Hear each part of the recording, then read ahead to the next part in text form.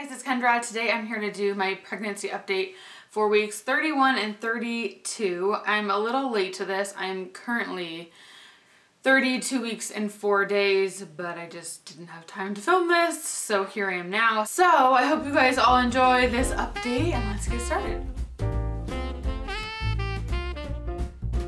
I will start with symptoms and then we'll talk about some baby stuff. I wanted to just take my camera with me and I'll just show you a few things. Like a lot of you guys were asking about our car seats, our stroller, like big things like that. So I'll just film those and show you.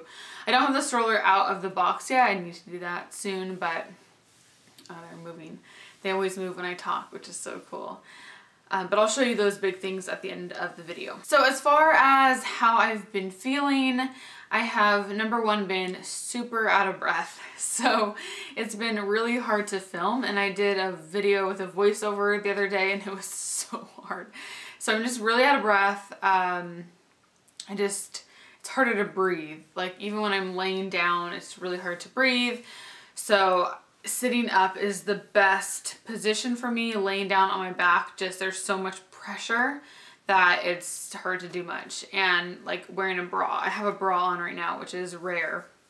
Usually I just wear like bralettes and that type of thing. By the way, it's rainy. It's been raining off and on, so the clouds keep going back and forth, so it's gonna get like bright then dark in this video.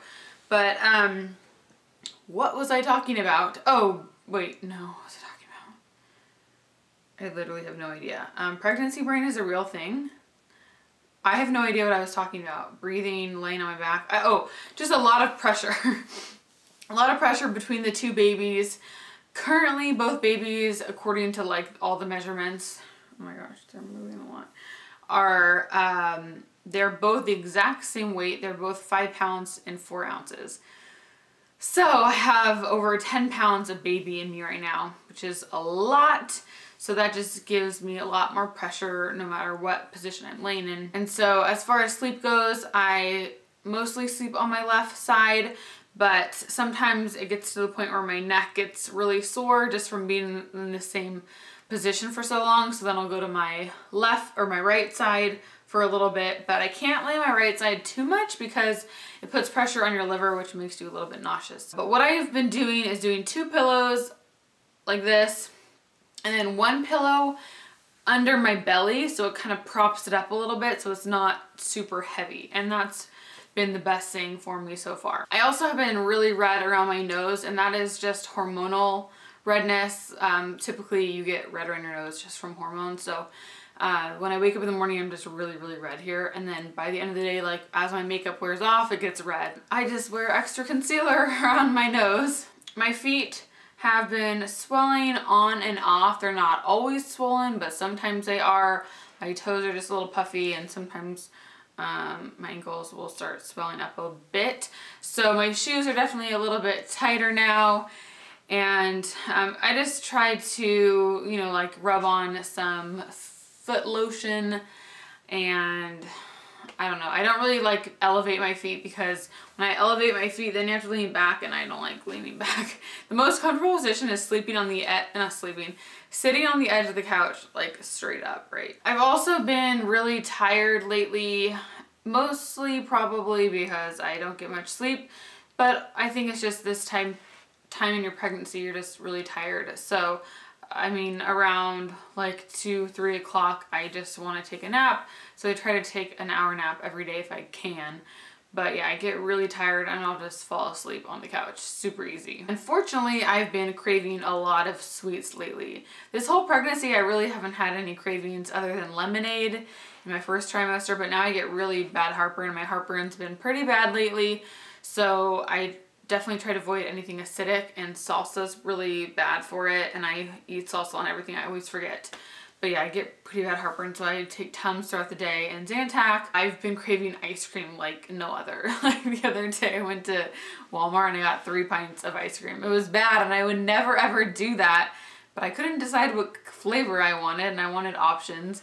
And we had some people over this weekend and we had so many sweets left over and it was bad. So today I ended up dumping the rest because if it's near me, I will eat it. I met up with the doctor who's delivering me. It's been confusing because I see my specialist every 2 weeks, so he feels like my actual doctor, but he's not the one delivering me. The one delivering me, I've only been seen once a month, but now I'm going to start seeing him more often, and I'm also going to start my non-stress test tomorrow, twice a week, which is so intense. I feel like I just live at the doctor. So they strap 2 little things on each baby, and they measure, or they just watch the heartbeats. They see if you're having any contractions and just kind of monitor them.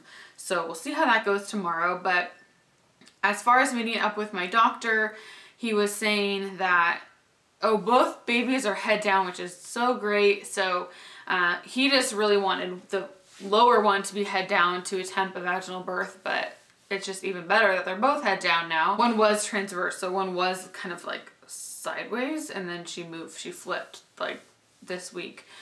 So we were talking about timing wise, so I'm like 32 weeks, and he was saying, you know, he would like me to go into labor naturally, and then he said 38 weeks is when, if I haven't, then he will induce me.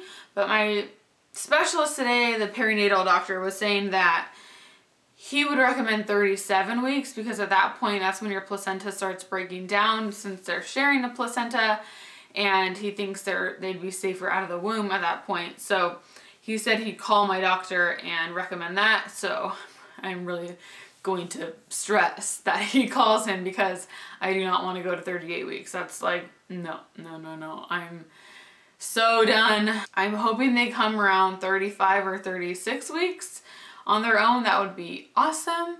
But it's kind of like, you know, they'll tell me when they're ready to come, and I feel like my body will just know. But everything has just been going so well with them that I don't see them coming in super early. The only thing is they're pretty big. So, I mean, maybe, I don't know. I really don't know. He was just kind of like, don't stress about it. Don't worry about it. Because I'm like the type of person who wants to know like the exact day that I'm going to be there. He's just like, take it day by day. And when you start getting your contractions, you'll know. So I have my hospital bag pretty much packed. We need to get our car seats installed in our car. But everything else is pretty much set, I think. I don't know, I feel like you can't fully be prepared, but it's weird to think that. I mean, truly they could come anytime.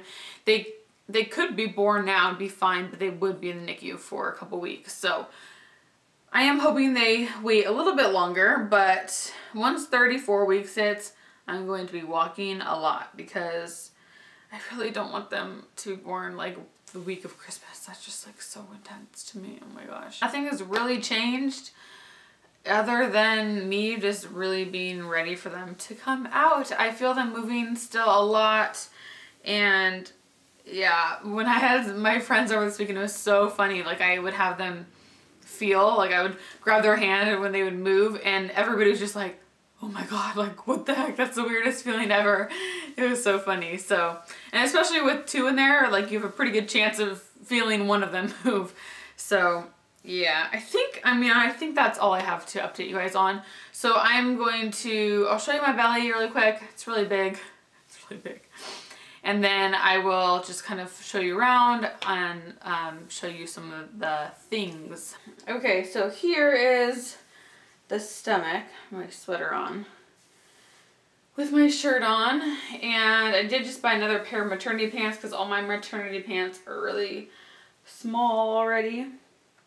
My belly button is totally sticking out, but yeah, it's pretty large, and it's definitely dropped a little bit, so now my pants are a lot tighter down here, so nothing's really comfortable to wear, but I don't have any stretch marks yet, so we'll see.